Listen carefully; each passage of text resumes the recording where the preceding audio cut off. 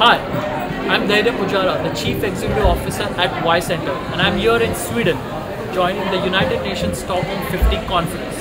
We're looking at the last 50 years of promises, success, failures of climate action. But most importantly, we're looking at the next 5, 10 and 50 years of climate action promises that we can maintain and we can create solutions for. I'm very excited to bring this energy, experience, knowledge to our partners in government, corporates, and most importantly, our next generation innovators who can build groundbreaking, empathetic solutions to solve the climate problems.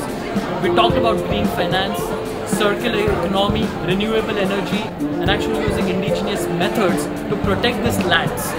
And I cannot be more thrilled to have participated in this 2-day conference in Sweden and actually get an opportunity to meet some world leaders, innovators, not-for-profits, and people from all around the world. Thank you so much. Check out Ycenter for more information.